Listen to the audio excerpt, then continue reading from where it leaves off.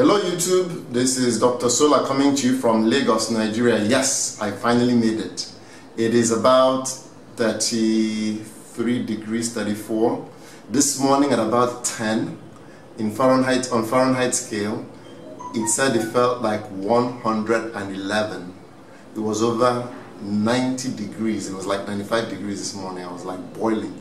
As you can see, I'm still boiling. I'm dressed differently compared to how I was dressed when I did my last video. So I'm going to give you a quick tour of my system and then tell you what I have planned, what plans I have while I'm here. So if you all remember, I had the batteries are covered now. Before, the batteries were just open, and I'll open that and show it to you. This charge controller came from a client's house. As you can see, it's very dirty. Ours is exactly the same.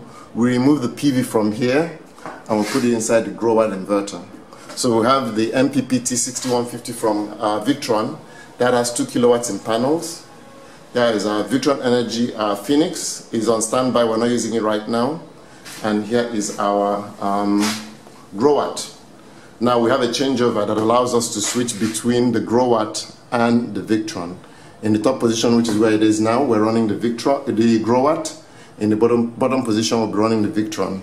The fridge is on, and I have my, let me see if I can show you, my good old American Budweiser. This bot's for you, as they say. But for my Nigerian friends,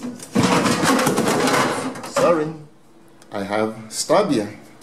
So no house is complete without some good booze. So now you know that I enjoy having a good time. Okay, so this one just has yogurt in it and some food. Now let me get back to my system. So you've seen the inverters. Here is my battery disconnect by ABB. Here are bus bars. Here is our, let me see if I can focus and get closer to it for you. Bear with me real quick. So here is our Victron Energy battery monitor. This is a BMV 701. As you can see, we're taking 32 watts out. I'm not sure it's focusing properly for you to see, but right now we're taking 32 watts out of the batteries. We've pulled out 4.3 amp hours so far, and the battery is at 96.7% full. I'm going to show you the chargery. Bear with me, let me take this up. Here's the chargery, the screen, and as you can see, let me clear this. It shows you percentage, a 14S, our battery is 7.04 volts at 93%, the Victron is saying 96%. There is a 22 millivolt, 20 millivolt difference between the highest battery and the lowest battery. It's saying high, it's not really true. Well, it did say high. Well, at some point I exceeded what I programmed as my threshold. My threshold, I believe, was 4.1, and we saw 4.19 at one point. So that's why you're getting the blinking red signs telling you that I had all the cells go to high except one. So we've built our battery box. It's supposed to be smaller, it's a little too big. You can see it from here. Let me close it.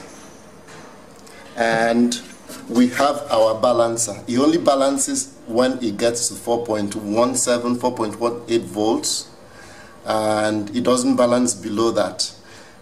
I mentioned to you that I have an equalizer and a balancer. I'll connect that tomorrow and I'll run it for you to see how it works.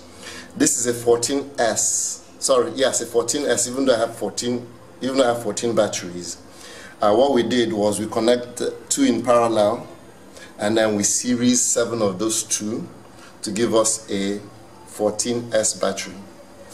Okay, now I have a surprise I'm going to show you. And hello YouTube, I'm back. And I have this concrete slab that I built.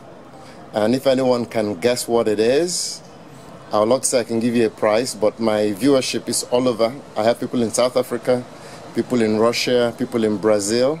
So I cannot promise you a price, I cannot deliver to you, but I'd like you to guess what is going on this slab. So while I'm here this time, these are things I'm going to do. So here's my earth cable, and the earth rod is inside. We're going to dig it out, and then we're going to use proper earth cabling. As you can see my cabling, we're going to tidy it up a whole lot.